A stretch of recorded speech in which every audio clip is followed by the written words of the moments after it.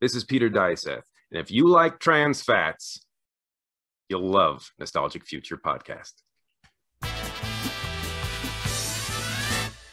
We are calling this Nostalgic Obsession. So whenever we have a guest on, not only do we want to know what your career, your life, all your work and all that stuff, but like we all have these shared things in our lives. Like Joe and I, in a recent episode, we were like reminiscing on what we call Disney afternoon, what was called Disney afternoon. So like watching DuckTales as a kid and like just these weird connections. I mean, Joe and I are the same age. I think, I'm 40, Joe's 41. So we're all kind of like in the same era here. I'm 40. So, yeah. Yeah. You're 40. So we kind of like, we grew up at the same time. We did. Yeah. I'm sorry to interrupt, but just before I forget, I listened to your origin stories episode, and half of the first Batman one. I'm excited to finish it. I didn't have the time to finish it yet, but the first CD I ever bought was Billy Joel's River of Dreams. Oh my gosh! There you go. Oh my, that just warms my heart. Okay, isn't that amazing? Yeah. No, and I watched that too. The DuckTales, the Darkwing Duck, all that. Yep. That's funny. Batman. I had the Batman, the cereal, the bank. There you go. Oh, did you? Bank. All right. Yep, I had it. Rax. They had a Rax in Olympia. Oh, you had a Rax? Yeah. Which I completely forgot about. Like, it was erased from my memory until it was like last week. I saw some mention of it like on Twitter or something. And it brought it all back. Yeah. And then I heard you guys talking about that. So sorry to interrupt. I just wanted to say that we have those connections too. Well, just like you and Bob Odenkirk, what did you call it? Like a soul connection? Like we have a soul connection now. Yeah. Soul gaze. Soul gaze. Soul gaze. There you go. Okay. Let's pause and have it. No. Okay. So here's our first question. Yeah. What's a beloved pop culture obsession from your youth that you will always love and is still popular today? And if so, what factors do you think have contributed to its longevity? If not, this could go either way. What's something you're afraid might someday be forgotten? This is heavy business. We're very deep. Yeah. No, it's interesting because Joe, you were kind enough to sort of give me a heads up on what sort of questions might be asked like this. And then I started writing down like all these things that I loved when I was young, all the fads, all the big toys or movies or games or shows. And it just got me thinking about like, just nostalgia itself and how nostalgia is less about the product or the piece of media and more about the feeling that evokes in us or evoked in us when we were little, right? So like these shows like G.I. Joe or Transformers or He-Man. I was a big one. I had all the He-Man figures. Right? It's like those you are heathens. I grew up in a Christian family. We were not allowed that kind of demonic stuff in my youth. It's funny to hear about He-Man. It's like, whoa. Sorry. I know it's weird, right? I grew up Protestant. They didn't really care. Well, I was Protestant. Yeah, whatever. It's funny. Well, the Northwest anyway. Okay. But those things they're cool, but like objectively, they're not that great. The stories are not that great. They're pretty cruddy things, but they take us back to that time. They take me back to that time when I had the G.I. Joes or the He-Man figures. And I would play with them and it would open up just these realms of imagination. And it was just this feeling of like, I can do anything. I can be anything. I can create anything with this. And it's that euphoria that I'm nostalgic for. So when something comes back, when they just take that product or that piece of media and they just bring that back, like, I don't want to get into specifics to upset anybody, but like, pardon me, frog in my throat. Like Transformers or something. It's like, it's okay. It's great. It's fun, but it's not, that's not the thing that we loved. The thing that we loved was the time, the feeling around it. And I'm speaking for myself, your mileage may vary, but from my experience, it was not necessarily Optimus Prime. It was having Optimus Prime out in the woods, like on a tree, fighting, you know, Decepticons way down here, you know, and creating this whole battle in my imagination. So it's like, so it's hard to bring those things back, if they aren't already, you know, something that you know, objectively it stands on its own and of quality. Anyway, that got me down that rabbit hole of thinking, and I'm still trying to work out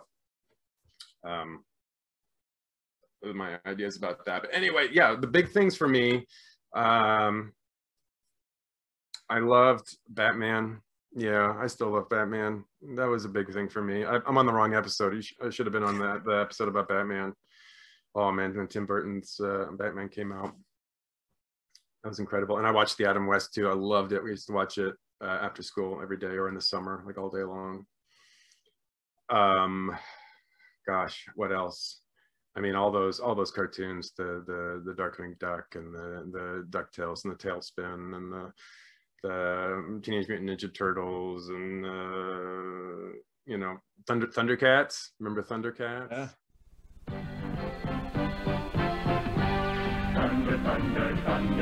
Introducing the evil mutant warriors, Ratero, Vulture-Man, Groom the Destroyer, battle against Lion-O and the new Thundercat allies, Hatchiman, Snowman, Tusker Warrior. The battle is on for the Sword of Omen.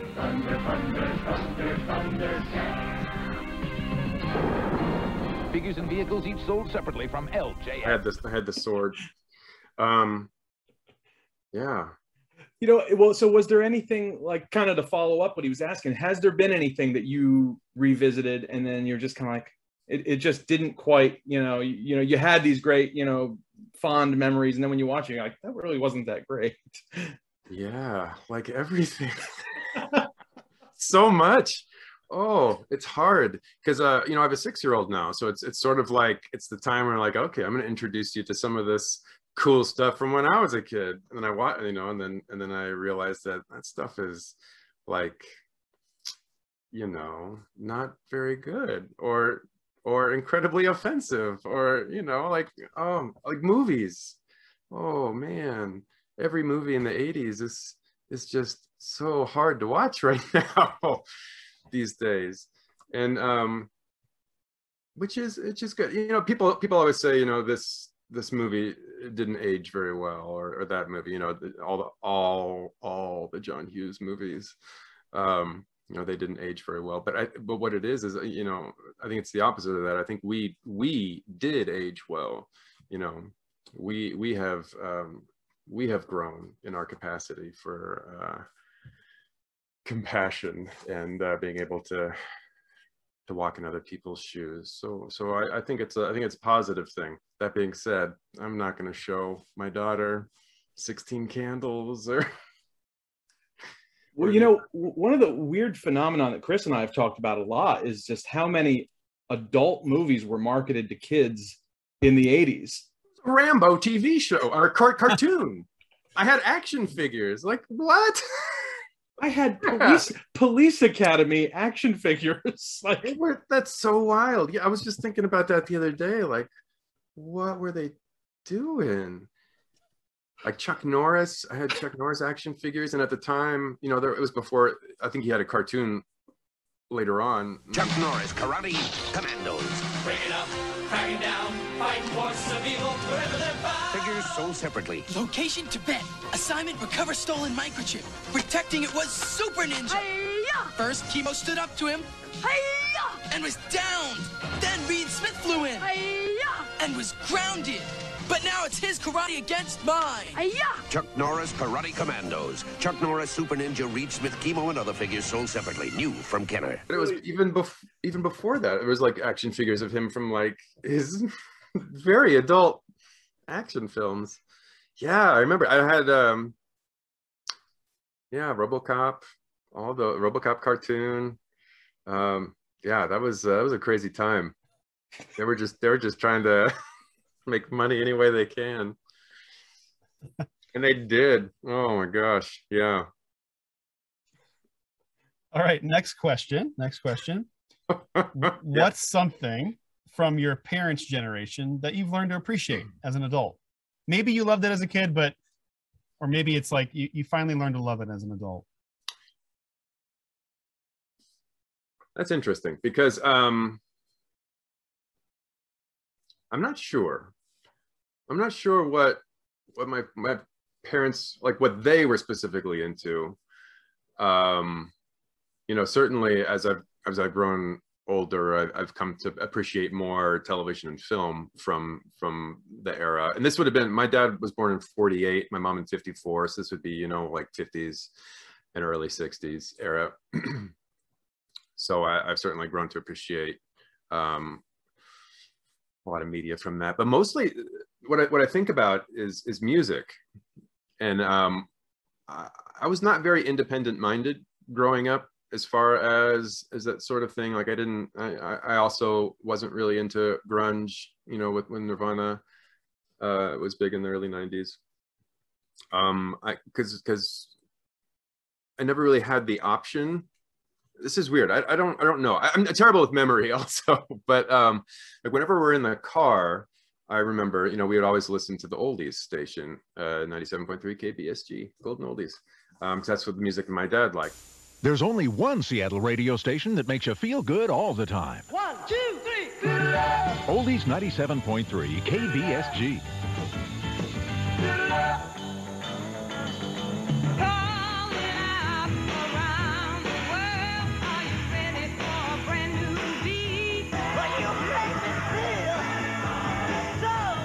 For fun and good times all the time, turn on Oldies 97.3 KBSG. So that's what from like day one, that's what I listened to, and that's what I enjoyed. And so I appreciated it already. So I think kind of the opposite of your question is more true. It's how as I grew up, I learned to appreciate stuff from my generation, because I was really enmeshed in the stuff that my folks liked, you know, like listening to 50s and 60s pop and rock, R&B. And then you know, I was late with my friends, like on fads or whatever was popular. It would always hit me like 4 or 5 years later.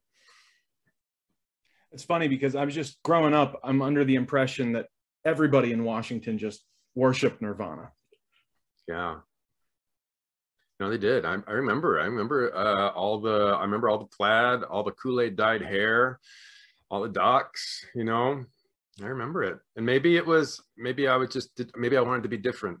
Maybe I didn't want to be with the cool kids. So you were rebelling. I think more likely I just wasn't very cool. So so listening to Billy Joel, you rebel. Yeah, like in the 8th grade, like I had my favorite T-shirt was, do you remember those I won't say stupid. That's a bad word. But do you remember those polar bears in the Coca-Cola commercials? Yeah. I had a T-shirt that was the polar bears holding a Coca-Cola bottle. That's what I would like to wear in junior high. That was me with my River of Dreams CD and my polar bear T-shirt. No, I was not traditionally cool or hip. I'm working on it. Do you remember what your very first pop culture obsession was?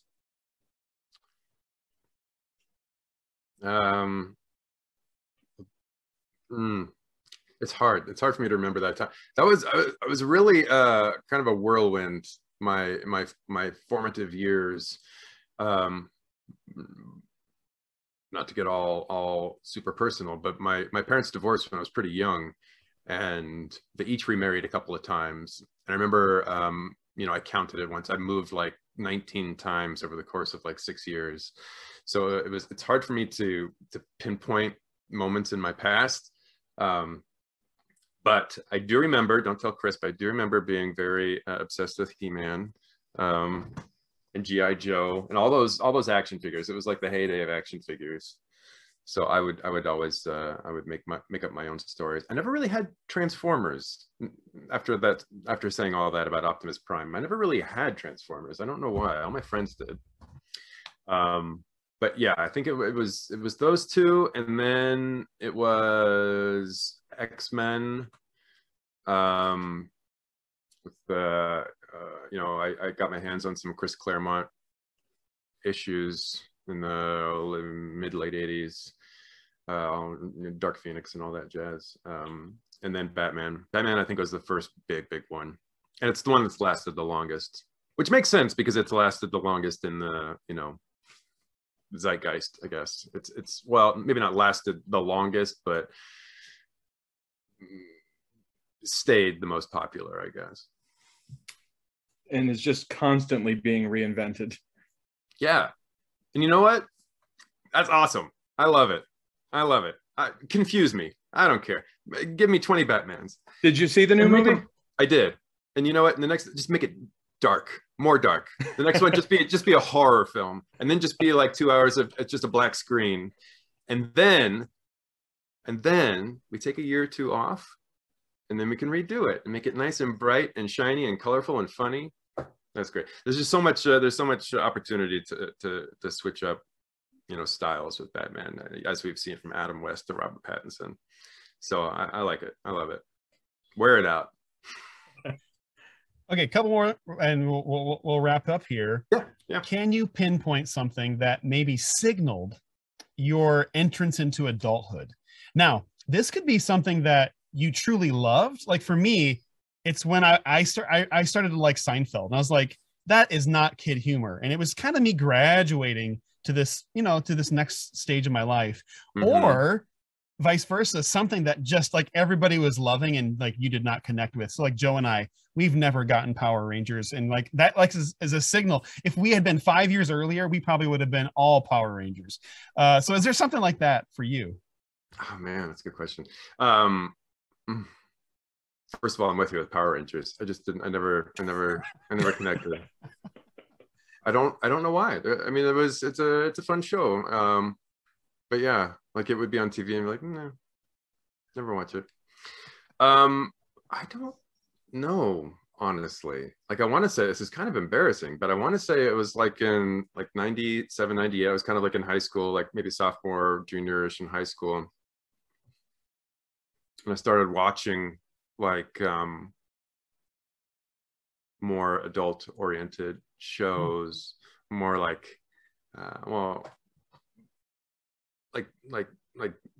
like teenage drama shows like Dawson's Creek and all that.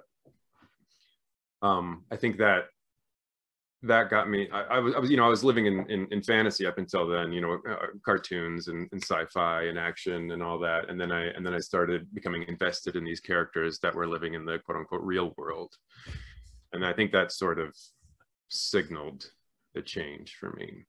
And then that was also kind of the time when I started getting into theater, and so I would watch, you know, really serious stuff, like really serious performances and heart-wrenching performances, and just eating it up. So honestly, that might be it. It might be when I started doing theater, because then I started looking for quality. That's not the right word, but I started looking for more intense adult experiences in performance. That's my answer. I'll stick with that one. All right, last question. If you were to take a guess, what is a current cultural phenomenon that you think people will look back on and be nostalgic about years from now? That's a question that you gave me in advance, and I did not think about. The correct answer is Better Call Saul, right? I mean, that's the correct answer.